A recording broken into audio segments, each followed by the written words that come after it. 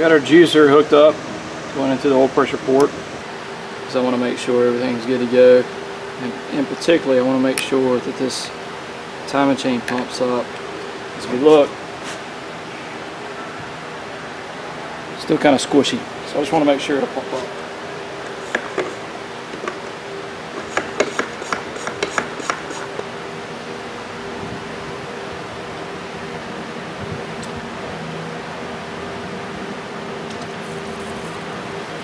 Alright, I've got oil to the top of the motor. And you can hear it squishing, so it's pumping up pretty good. You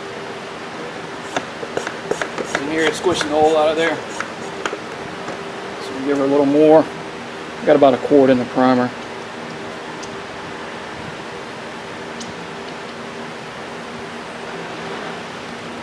This makes a real mess when this makes a real mess when you got the engine apart still. You can see it dripping out of the... We're pumped up. That's good to go right there.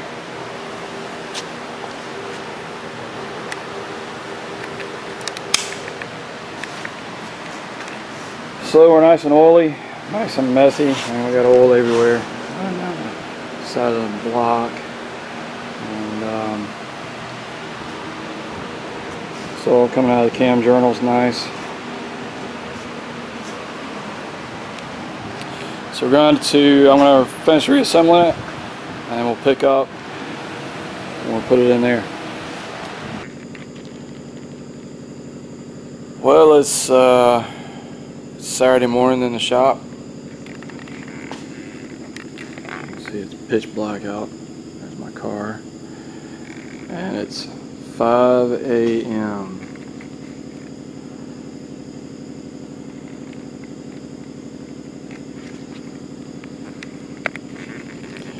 5 a.m. on a Saturday at the shop. You know what that means? That means it's going to be over 100 degrees today. I think they're calling for 110 degrees with the heat index.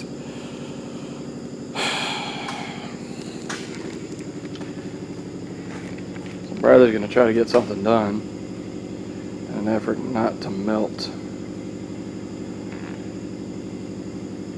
So we're going to finish assembling this engine, put it in, and we'll see where I'm at 8:30, provided I don't have any interruptions.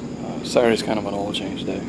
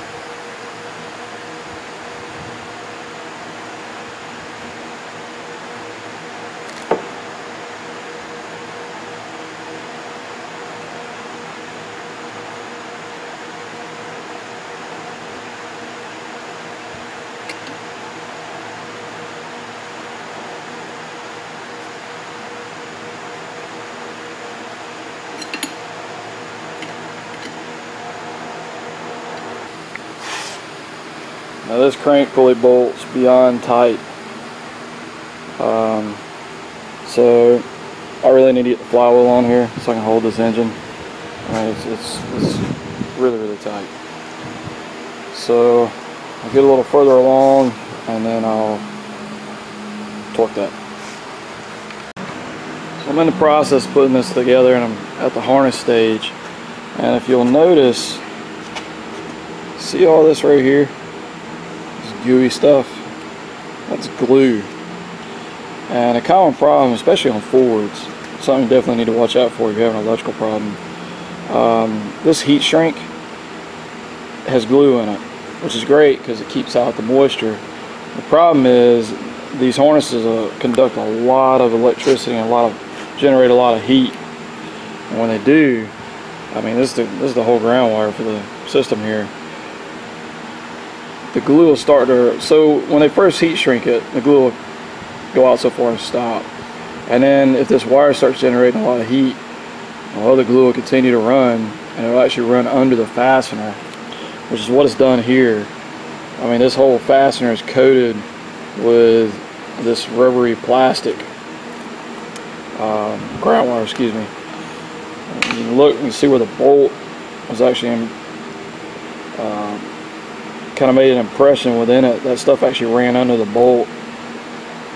So that's got to be cleaned up. I mean, if I put that together like that, it's not going to make any contact for nothing, and we won't have a good solid ground. So I'll clean that up, and I'll continue on. Getting ready to set this engine in. Before I do that, I want to do a little housekeeping. It makes me feel better about myself. When you got all the doors open up during the summertime, or for me all year, even during the winter, a lot of trash blows in from outside, and it just collects, in this case, around these jack stands. Just going to sweep the floor, and I got a whole bunch of antifreeze that ran down, collected in the subframe, so I'm going to clean that out while I've got access to it. All these bolts over here, they're in bags. I'll take those bolts out and put them in my cart drawer. So I'll have them laid out so I can just, as soon as I get the engine mated up, I can just boom, boom, boom, throw the bolts in it. This is fine right here. All these parts are ready to go on, so I'm gonna leave them right where they're at. They're nice and organized. I will move these tires though. And I gotta get my little bottle jack out of there and put an actual floor jack under the transmission. I don't know, I'll have to look at that when I come in with the engine. It's hard to get the floor jack under there with the bottle jack already in the way. And you know, a couple of interesting things. I mean, we don't have to worry about any engine mounts, which is nice. But it's hard to get the engine in and out, especially this is all-wheel drive, so the PTU is really in the way. So you put the exhaust manifold on afterwards, which is kind of odd.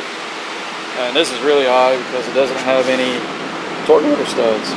It's got 3 bolts, which you think would be nice, but then they put this ridiculous pilot on here, and it hung up in the crankshaft and pulled the torque motor out. 15 quarts transmission fluid ran all over the floor. So I'm going to sweep up real quick, get up any spotty, oily spots, and prep this thing and get it ready to put in. Right there is all that's needed to make this engine a transmission. That's it. The rest of the bolts in the bags are to put the chassis subframe back together, and any other bolts are back in the hole they came out of. This thing is going to be apart for a while, so like I just put those back so I don't have to figure out where they go. Same way for the axle support. The bolts are in the old block, so I just transfer them over when I get to that point. So hopefully it's going to go together pretty easy because I don't have to line up any studs. So let's see what happens.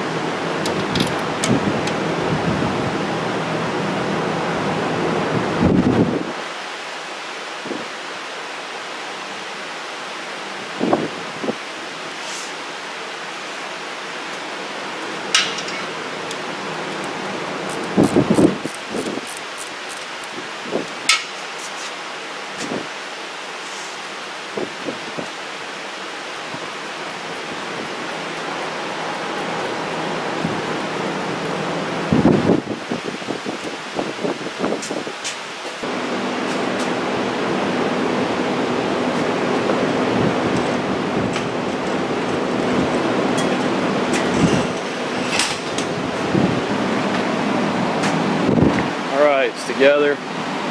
Not torqued obviously, but brought in where nothing's damaged. It's real close to the subframe. I mean, we're real close on this sensor. Extremely close on this tip hanging off the front cover here. Next, let's see here. Let's make sure the torque converter will turn. And it will. So, trapped, free.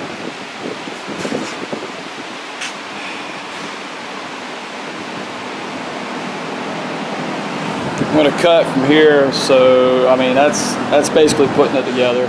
I was going to use the dowels, but it's just too close to the subframe. Just wouldn't work, and it really didn't need to, so it worked out pretty good. Now I'm just going to put everything back together, and then it's nuts and bolts. And then when we get ready to put the subframe in the vehicle, we'll get some footage of that. I think we got it together good enough to go ahead and install. I think the weatherman got it wrong today. It's only about 100, maybe 101. So a little cooler than anticipated. They like that power wire they got there. They got a power wire going to a trailer hitch, and they ran it through that, so I couldn't take it off. So she's a dangler. So this thing's ready to rock and roll, ready to, it can actually run sitting right here. Got everything laid over as far as I think I can get it to go. That way when we lower the body down, it won't snag on everything. It's really cool, it's really modular. I mean, exhaust disconnects, the rear drive shaft disconnects, fuel line, vapor line, couldn't get any simpler. All the coolant hoses are just right here, just there, heater hoses there and there. I mean, it's really compact, really nice to work on. Let's bring them together.